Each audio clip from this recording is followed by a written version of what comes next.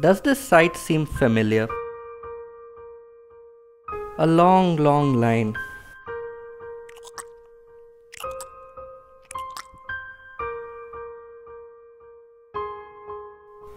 Card's not working? How dare they? But you have to pay. No change. No change? You just about had it.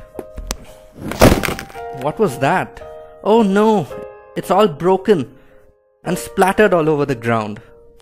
This can't be happening. Darn it, back to the store. But you're too late. They are closed. Wait, don't close. Oh, why? Why is shopping so exhausting? What is this? Can it be a one-stop solution for you and me with over 10,000 products and 1,000 brands? So why shop till you drop when we can do the job? bigbasket.com